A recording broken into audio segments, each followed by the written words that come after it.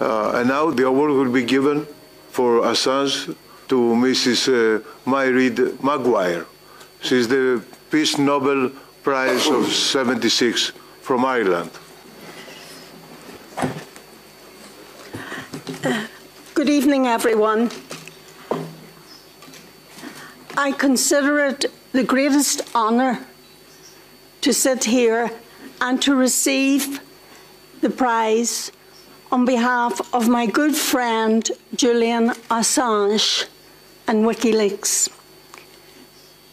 Julian Assange, for all of us, challenges us at the deepest level to ask the question, in conscience, is this right or wrong?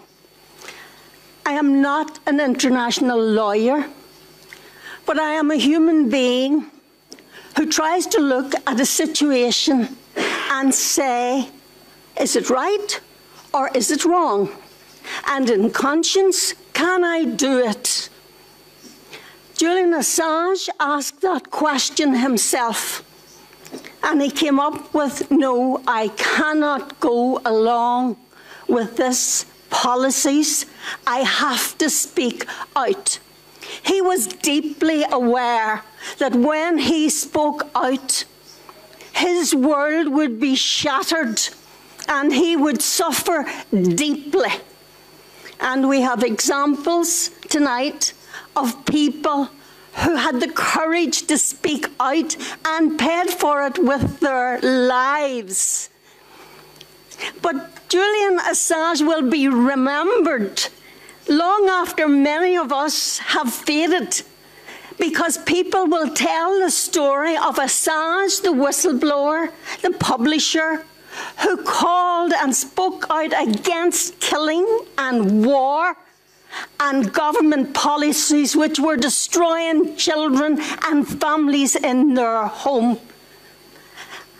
Snowden, who told us that the American government was carrying out surveillance around the world and here in your European parliaments, and we should wake it up, because surveillance of every single one of us is going on today by the American government and others. What does surveillance mean?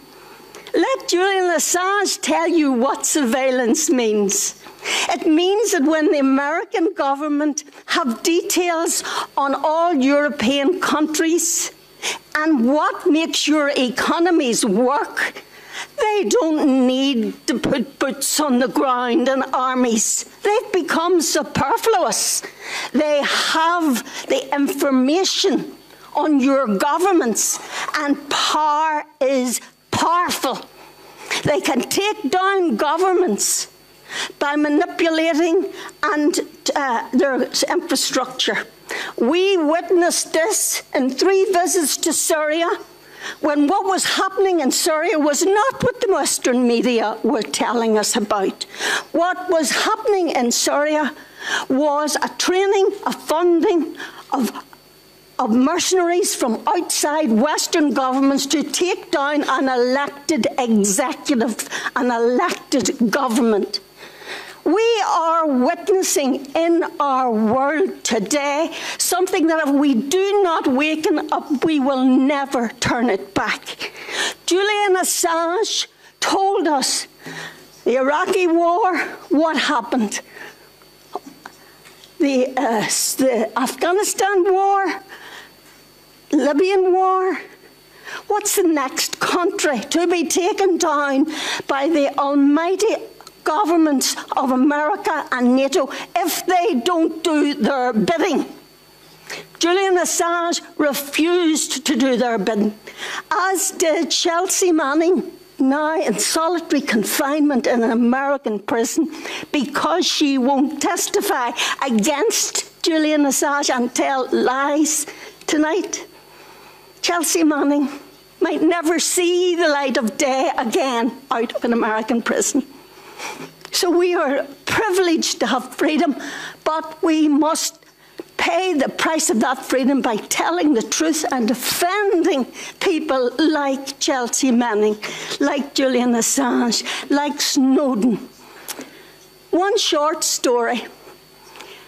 You see, the Western media has demonised Julian Assange, and I'm deeply ashamed that they would stoop into the gutter to talk about a good man and his cat and him not being clean enough. What kind of media have we got? And that is the limit of their intellectual thinking. They can't think and see the dangers ahead of us for war. We're going to war if this doesn't turn around and stop. But let me tell you about somebody who regards Assange as a hero. When we were in Kabul and we went to the airport with the young Afghani peace activists, and we told them we were going to London to visit Julian Assange in the embassy. We've visited him twice. I've nominated him for the Nobel Prize because in my eyes he's a real hero speaking against war and destruction. And you know what the little Afghani kids said to us?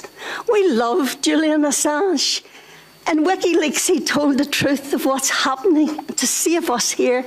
And they had kids who died up in the Kabul mountains, gathering wood to light fires because they're hungry, and being assassinated on the hillside with drones from NATO and America, many of our governments.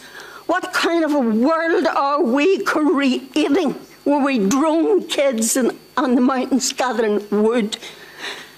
And they said, let us send a message to Julian Assange. We love him. He's our hero.